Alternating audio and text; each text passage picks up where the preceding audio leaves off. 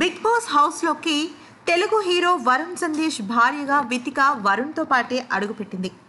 అడుగుపెట్టిన మొదటి వారంలోనే మహేష్తో గొడవపడి ఒక నెగిటివిటీని మూటకట్టుకుంది. కానీ ఆ తర్వాత తన గ్రాఫ్ని గమనించినట్టయితే కొంతవరకు మళ్ళీ రాహుల్, పునర్నవి, వరుణ్ సందేశ్ వీళ్ళందరూ కలిసి ఒక బ్యాచ్ అవ్వటం, ఈ గ్యాంగ్ కాస్త మంచి పేరు తెచ్చుకోవటం ఇవన్నీ కూడా మనం చూస్తూనే ఉన్నాం.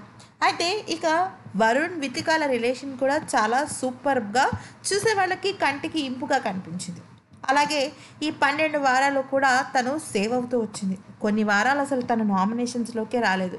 తెలివిగా చాలా మంచిగా ప్లాన్ చేసింది వితిక.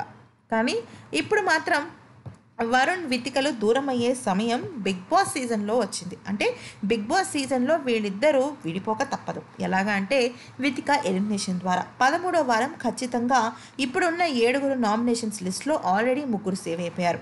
ఇక మిగిలిన శివజ్యోతి, వరుణ్ అలాగే వితిక, అలీలలో వితికకు కన్ఫామ్గా ఎలిమినేట్ అయ్యే అవకాశాలు పోలింగ్ ద్వారా స్పష్టమవుతున్నాయి.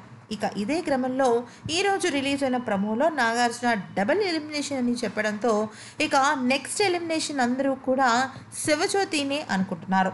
అయితే అలీ ఇప్పటి వరకు మంచిగా ఆడాడు, కానీ శివజ్యోతి మాత్రం చాలామంది తన ఎమోషన్తో దూరం చేసుకుంది. అంతేకాకుండా కొన్ని విషయాలలో సరైన స్టాండ్ తీసుకోకపోవడం, అలీ డిస్క్వాలిఫై అవ్వడానికి కూడా శివజ్యోతి కారణం అవడంతో వితికతో పాటు శివజ్యోతి కూడా ఈ వారం ఎలిమినేట్ అయ్యే అవకాశం స్పష్టంగా కనిపిస్తోంది.